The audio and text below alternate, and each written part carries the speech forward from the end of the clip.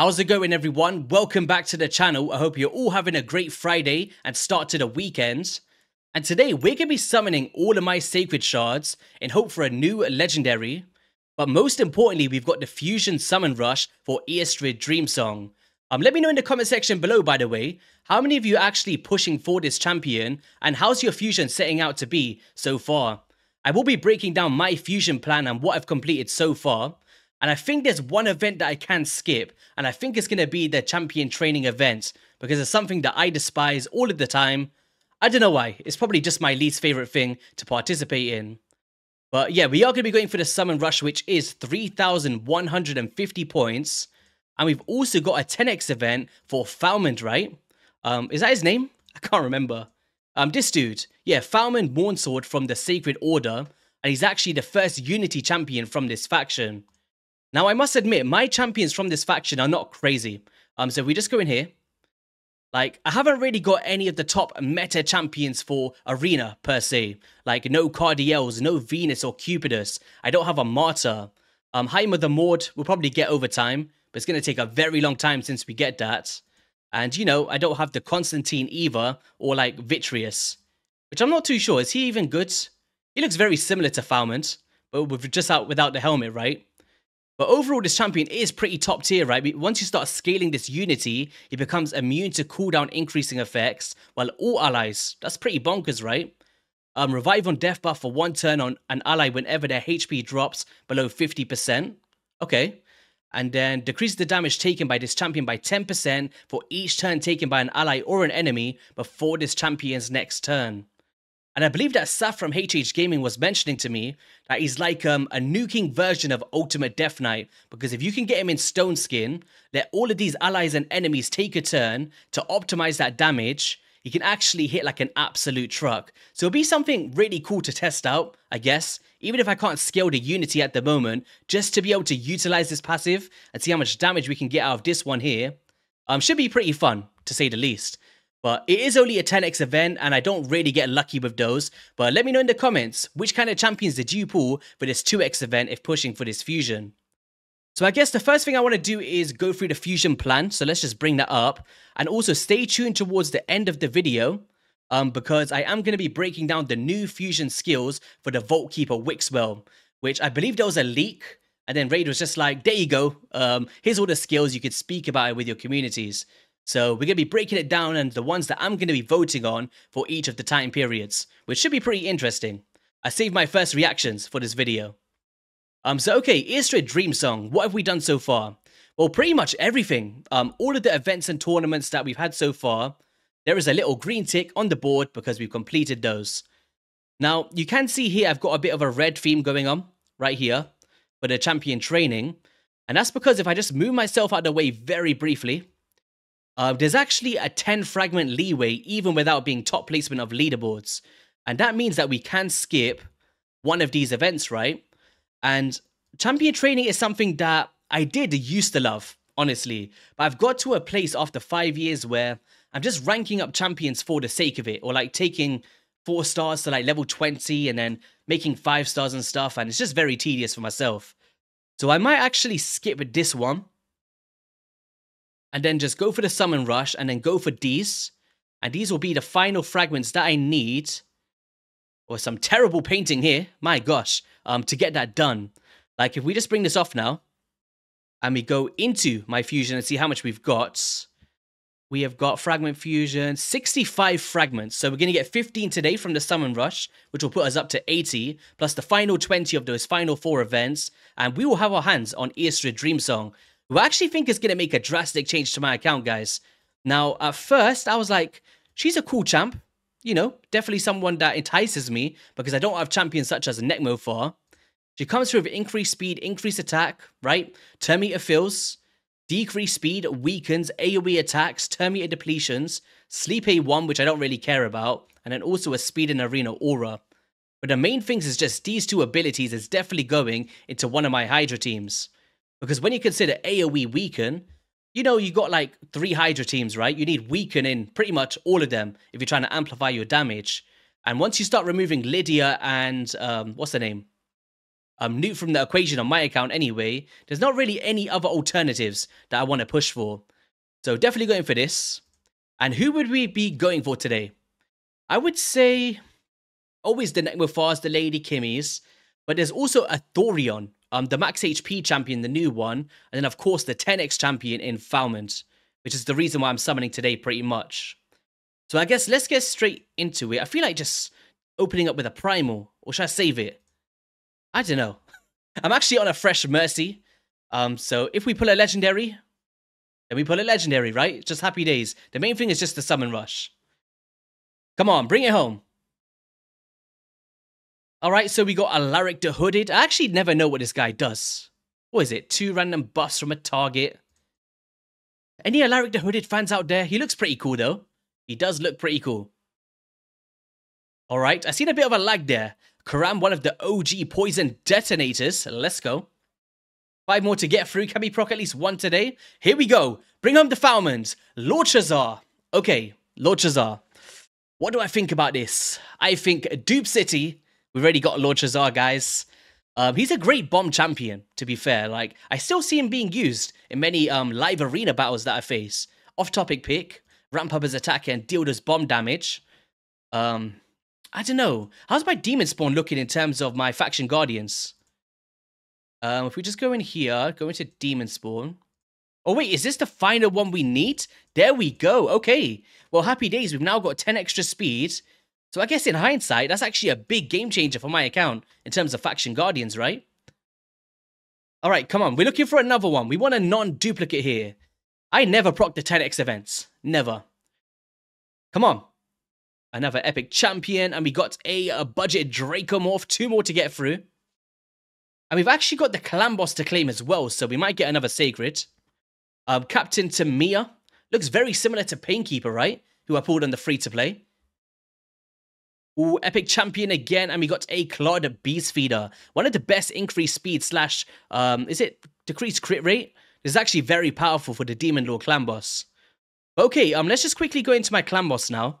And see if we can pick up 1 extra sacred here. Come on. Okay. Ancient Shard. Alright, Nightmare, it's all down to you. Bring it home. We actually do get a fair bit of sacred sometimes, but it just never proc today. Just didn't proc. Alright, do you know what I'm going to do? Just for you guys, we're going to do a Primal Shard. I know that I usually wait for the 2x. I am dying for a Mythical Champion. I still don't have one. Ah, there's my Mythical. Risk arm. Break my arm. More likely. I don't want to click another summon for the next week or so. Well, I guess it didn't go too bad, right? We was on a fresh Mercy. We did get a legendary, and we've now maxed up our Faction Guardians. And the main thing is we're now on track to complete this fusion by a long margin. So let's just claim up all of these goodies to add to the account. Nice. I actually need a bit of energy. Like, if you look at my gems up here, we are falling a bit short. I actually had a screenshot that I put in my Discord, which feel free to join, by the way. If you want to come by and join the community. It's a lot of fun. I posted an image of 8 gems on my account, and I was like, damn, that dragon and slash back-to-back dungeon divers was horrific. Anything else here that we can speak about? Well, Ice Golem starting tomorrow. Okay. Classic Arena tomorrow as well. And then the dungeon divers at the same time. So we're going to be double dipping our points. We'll do that. We could pretty much get everything done tomorrow if we just use all of this energy, which I've got stacked here. Which is probably going to be the play. Definitely going to be the play. Alright, so we've now pulled up the skills, and I believe that there was a leak in the community somewhere, and then it was just like, here you go, look at all the skills, and now we can actually plan ahead and see which ways we really want to be voting in this system. So the first one I'm going to focus on is the default skill, and I believe that the first one that they revealed, was it the A3? It was like that new intercept buff, right? Which I'm going to break down exactly what that does from the notes I've got on the side. But on this one, we got a damage focus of attacks one enemy 2 times with a 25% chance of granting an extra turn. Now, the one thing that we can't see is cooldowns or book values in terms of extra damage or any kind of multipliers. So that's a pure gamble on how hard that's going to be for a default. But overall, extra turn mechanic, you know, could be pretty cool. Defense focus attacks one enemy 2 times with each having a 40% chance of placing provoke. Okay. If the target is a boss, this chance will increase to 80%. Wowza, okay. Now that's actually pretty nice. Like, think about the Head of Decay in the Hydra boss for anyone that's struggling on a consistent provoke without cycling 3-turn cooldowns on her active ability, such as a Visigstar boat. You know, that could definitely fit into those teams, or the Magma Dragon, or whatever that may be. Like, it definitely has its niche places to be used. I'm just wary of, is this going to go to a 100% chance? If it does, that could be very powerful. That could be very powerful for many players out there. Support Focus attacks one enemy 2 times, and each has a 50% chance of placing a 5% poison debuff for 2 turns. Okay. So, a nice poison A1, you know, think about Demon Lord Clan Boss or Progression in Dragon, whatever that may be, could definitely have some use. I would say for me, Defense Focus is the one that I'm kind of leaning towards at the moment. It might change as we flip through these skills here. Let's have a look. So Stage 2. Well, actually, when's this one going to be? So the voting stage is at the bottom. So April 18th, 11 UTC, and we'll end on the 22nd. This one's on April 15th. So Skills 2. Attacks all enemies. Before attacking, will place an increased attack buff on this champion. Okay, that's sounding good so far. The damage inflicted with this skill increases by 5% for each buff on the target. If there are no buffs on the target, we'll ignore 25% of the target's defense instead. Okay, that's actually sounding pretty powerful, guys. I'm not gonna lie. Wait, I need to think of some comparisons here. Like, there's 2 that screams to mind. I think Xena Warrior Princess, that exclusive champion. Is it her? But ignore 5% of the target's defense for each buff on the target. Okay, so it's a little bit, some similarities. I think the main one is King Garog. The King Garog? But he doesn't place increased attack on himself, I don't think. But attacks all enemies but ignore 20% of the target's defense and ignores a further 5% defense for each buff on the target. So it's a little bit different, I guess, in hindsight. But overall, that does sound like a pretty nice one. But once again, we don't know the multipliers on this, so it would be a gamble. Really selecting this and putting all our eggs in one basket. We'll see. Like, it does sound pretty nice though. Defense Focus attacks all enemies with a 100% chance of placing a decreased attack. Okay. And also increases the duration of all ally buffs by 1 turn. So we've got a buff extension decreased attack option. That's nice. Then increases the value of all shields on all allies. The value of the shield is increased proportional to the number of buffs which had their duration increased. Okay, so I wonder if he's going to be placing a shield. I can't recall it. We'll have a look in a second. That's really nice. Like, there's not many champions that can increase the value of the shields, right? Think about Underpriest Brogni's, for instance. So the number of buffs which had their duration increased. So let's just say you've got a team of 6 in the Hydra. The value could be pretty nice, right? It could be pretty nice, but a decreased attack in the same ability. I'm a fan of this one.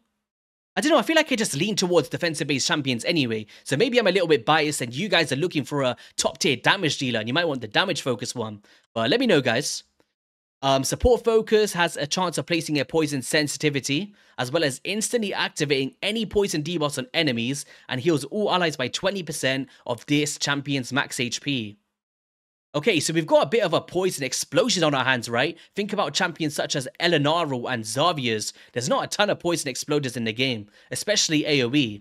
So for players progressing, I think it kind of falls off once you go into the hard mode variation of dungeons, because you can't poison the ice golem anymore. And, you know, you might just have other strategies for the hard mode of the dragon to speed that up. But in the grand scheme of things for progression, and you're looking for an exploder, maybe there is some players that's really valuing this. Like for me personally, I banked on Poison Explosion for years. I still sometimes do it on my Ice Golem team, so, you know, not too bad coming out of Support Focus. So skill 3, attacks one enemy and ignores Stone Skin.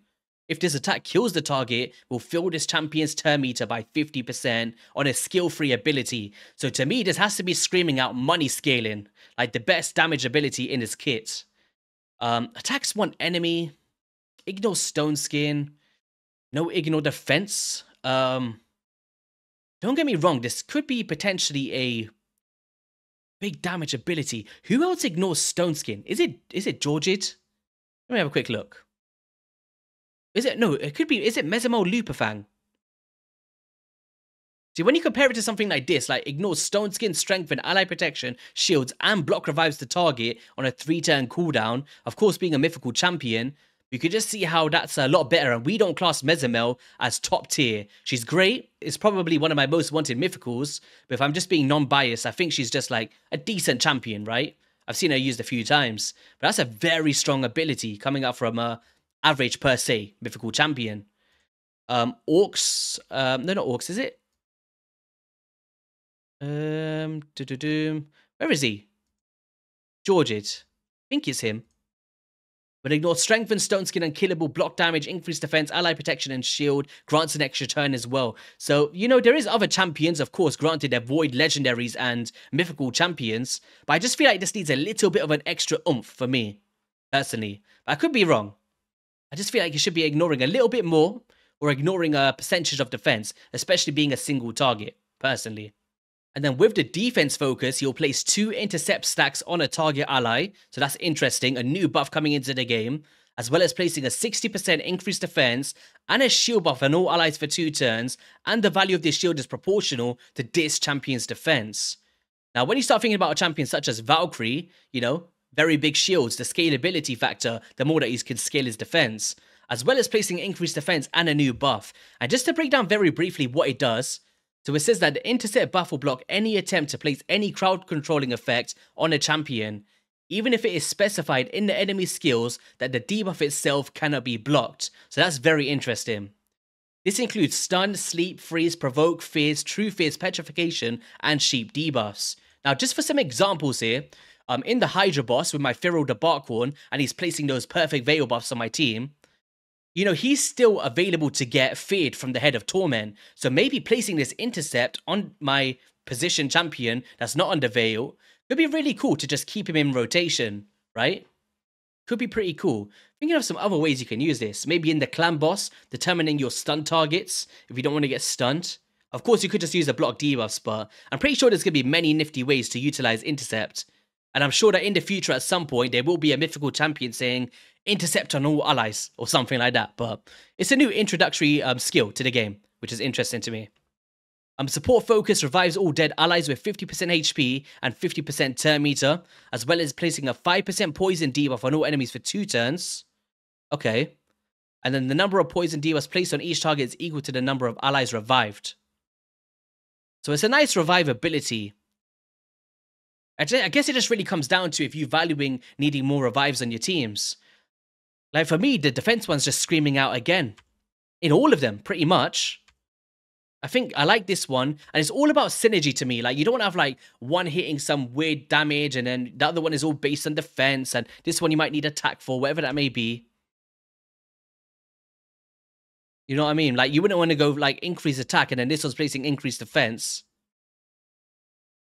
Yeah, I feel like I'm just defense focused all around the board so far. Let's see what the passive skill's saying. So, prevents this champion's death, so preempting off hit, very similar to Godseeker and Ares, and like Leorius, for instance. Keeps him alive on 1 HP when hit with a fatal hit, and then will counterattack. If the counterattack kills the attacker, will fully heal this champion. If the counterattack doesn't kill the attacker, revive this champion instead, or kills him. Okay. Defense focus, at the start of each round, will place a counterattack buff on his champion. For 1 turn, this buff cannot be removed. And then at the end of this champion's turn, we'll place a counterattack buff on them for 1 turn. So you can maybe use this as mischief tanking in the Hydra boss at the start of each round, get that extra buff that you need, or even in the Demon Lord clan boss. What was the A1 here? Well, that's a provoke. Which one had the poison on it? I believe there was a poison. Was there a poison A1? Yeah, here. So maybe you can go like counterattack, lead into the 5% poison. That could be a cool one if you're not really banking on that provoke. So it really depends on how you want to vote for this. Like for me, I'd be leaning towards maybe the provoke for the Hydra, but maybe we're sleeping on support focus here. Because if you could place the counterattack on himself, if you don't have an AoE counterattack champion currently, lead him with these poisons consistently on that clan boss, and it attacks 2 times with the each hit placement, that could be a lot of poison stacks. A lot. So even in like unkillable teams, could be a very viable poisoner champion. If you blend those skills together, right? With the mix and match. Something to pay note to, I guess. Allies deal 5% more damage for each poison debuff on the target, and will stack up to 30%. Okay. Now, if you think about champions such as Bad Alcazar, they do it with a passive, but it's just against any targets under poisons, right? But a stack up to 30%, this could lead to some nice damage if you really can scale this. How much is that? 10, 20, 30. So you need 6 stacks of poisons to really ramp this up. Could be doable. Decrease defense, weaken, 6 stacks of poisons. You just have to be wary of not ramping up that debuff bar so everything else falls off, right? Or maybe just bringing in a debuff extender like Visito Velis. But let me know, guys, which ways are you going to be voting in terms of the May Fusion skills for the Vault Keeper Wixwell? For me personally, I'm actually leaning towards the A1 of support focus or the defense focus. Either of the two I'll be fine with. But that's because I've got many provoke champions. But for players out there that love the provokes, you might want to go defense focus here. Intercept, probably. Decrease attack. I love that shield synergy. I think if you're going to go with this one, you have to go with this one because this increases the value of the A3. So it's just that synergy thing once again. It needs to make sense, right? It just needs to make sense. The only one I'd blend is that A1 with the passive ability of the support. Alright guys, we're rambling on too much. Didn't want to speak too much about Wixsteed's skills, the Vault Keeper.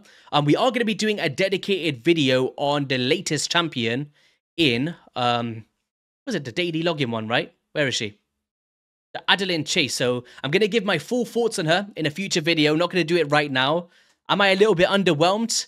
Yes, I am. There's definitely some changes I will be wanting to make to this champion hypothetically. And I'll break that all down in that future video. But yeah, have an amazing rest of your weekend, guys. Let me know what champions you pulled for your 2x Sacreds. And I'll see you all in a video soon. Peace.